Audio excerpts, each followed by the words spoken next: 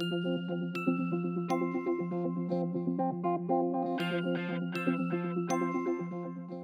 bleeding is severe, it can be traumatic and distressing. If someone's bleeding isn't controlled quickly, they may develop a life-threatening condition called shock, and they may become unresponsive. Bleeding from the mouth or nose may affect their breathing, so try to ensure that the airway is kept clear. An obstructed airway can be a cause for a casualty to become unresponsive. If the casualty becomes unresponsive at any point, open the airway and check their breathing and prepare to treat an unresponsive casualty.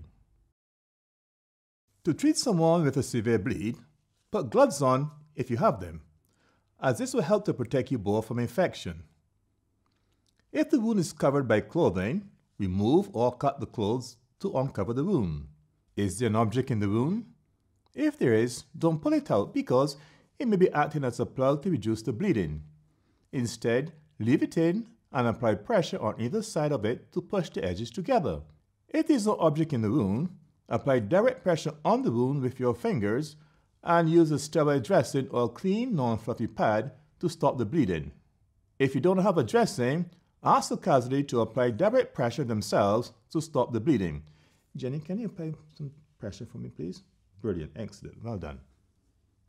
Ask a helper to call 999 or 112 for emergency help. Or if you're on your own, use a mobile on speakerphone so you can keep treating the casualty. Tell the emergency services where the bleeding is coming from and the amount of bleeding. The casualty may develop shock, so help them to lie down on a blanket or rug if there's one to protect them from the cold. Raise and support their legs so they are above the level of their heart. Do not raise the leg if it is injured. Jenny, could I lay you down? Excellent. Just going to lift your legs up. Is that okay?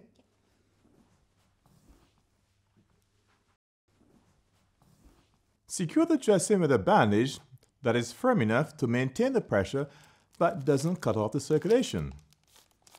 So I'm just going to apply this dressing to the bleed. Okay. Want to take your hand away? Well done. Okay. Can you hold that for me? Excellent.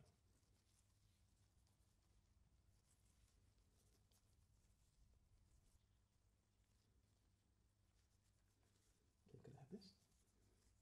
Okay. Check the circulation by pressing a nail bed or skin beyond the bandage for 5 seconds. Release the pressure. And if the color does not return within 2 seconds, the bandage is too tight. If blood shows through the dressing, don't remove it. Just apply a second bandage on top.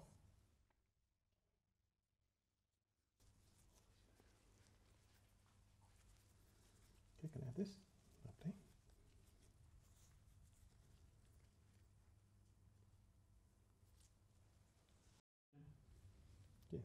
If blood shows through both dressings, remove them and apply a fresh bandage, ensuring there is direct pressure applied at the point of bleeding.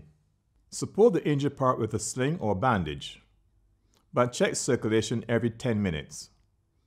Keep monitoring the casualty's level of response while waiting for help to arrive. So remember, when treating severe bleeding, wear gloves if available. Remove or cut away any clothing from around the wound. Check for objects in the wound, but don't remove them. Apply pressure on either side of the wound. If there is no object in the wound, use a dressing or pad and apply direct pressure to the wound. Call 999 or 112 for emergency help. Secure the dressing with a bandage. Treat the casualty for shock. Support the injured area. Keep checking their level of response while waiting for help. And that's how we treat someone with a severe bleed. If this video has been helpful to you, help support St. John Ambulance by going to sja.org.uk/donate.